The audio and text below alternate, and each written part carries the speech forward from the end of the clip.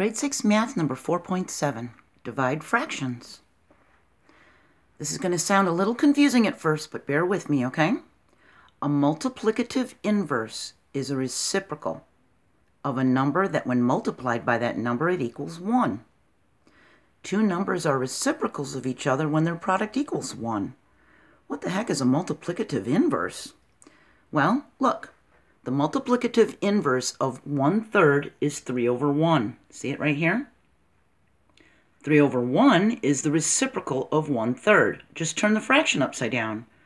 1/3 is the reciprocal of 3 over 1. 3 over 1 is the reciprocal of 1/3. See that? They're just flipped upside down, aren't they? So that's the multiplicative inverse.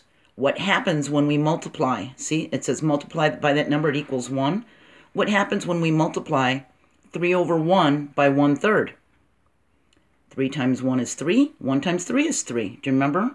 When the numerator and denominator are the same, it equals 1. Now you get it, right? No big deal. Just flip that fraction upside down, okay? Well, that's how we divide. When we divide by a number, it's the same thing as multiplying by its reciprocal. Did you know that? 6 divided by 2 is the same thing as 6 times a half. The reciprocal of 2, remember we can put it over a 1 to make it a fraction. So the reciprocal of 2, or 2 over 1, is a half. We flipped it upside down. 6 divided by 2 is 3. 6 times a half is 3.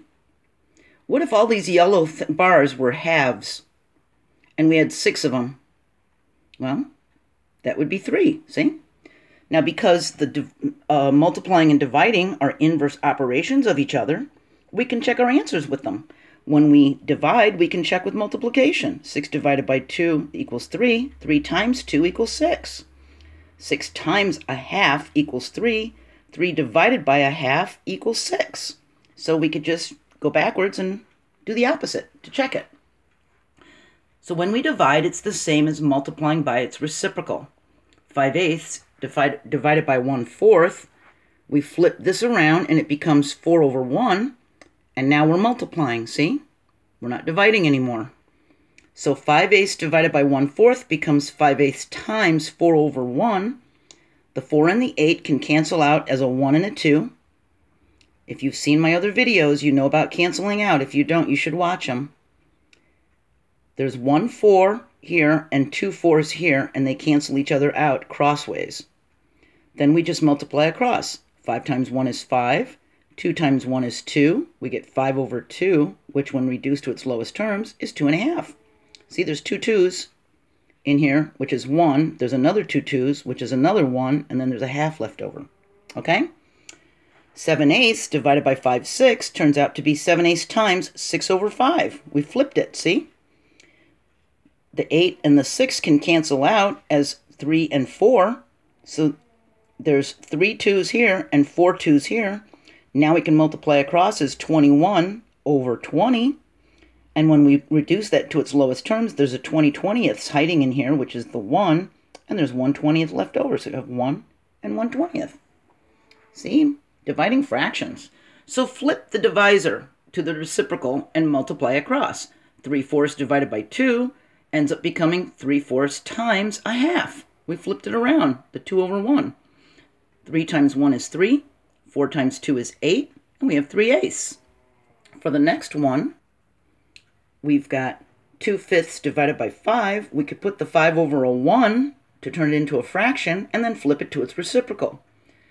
2/5 divided by 5 becomes 2/5 times 1/5. 2 times 1 is 2. Whoops, that's supposed to be a 2. And 5 times 5 is 25, and we have 2 25ths. See? All right. What if we have a more difficult problem like this? 4/7 plus 1/14 divided by 2? Well, you know, we're supposed to do in the parentheses first, according to order of operations. So let's give them the same denominator. 4/7 can be multiplied by 2 to become 8/14. 4 times 2 is 8. 7 times 2 is 14. Now we can add it to the 1/14 and get 9/14. Now we can divide it by 2 by putting the 2 over a 1, flipping it around to a half, And now we have 9/14 times a half. 9 times 1 is 9. 14 times 2 is 28. And we have 9/28. See? No big deal. What if it said how many 1/8 yard pieces are in 4/5 of a yard? Well, we have 4/5 of a yard, and we want to split it into 1/8 yard pieces. So we're going to do 4/5 divided by 1/8. This is similar to one in the book. We're going to flip this around to its reciprocal, and it's going to become an 8/1, and we're going to multiply instead of divide. Now we have 4/5 times 8/1. We multiply across because it can't cancel itself out.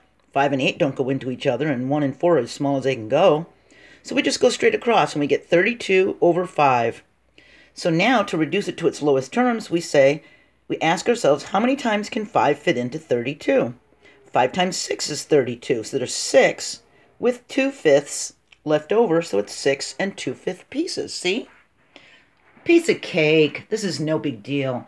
And now you know this big fancy word, multiplicative inverse, and you know that all it is taking a fraction, flipping it upside down, or taking a whole number, putting a 1 underneath it, multiplying it to its inverse, and it'll equal 1.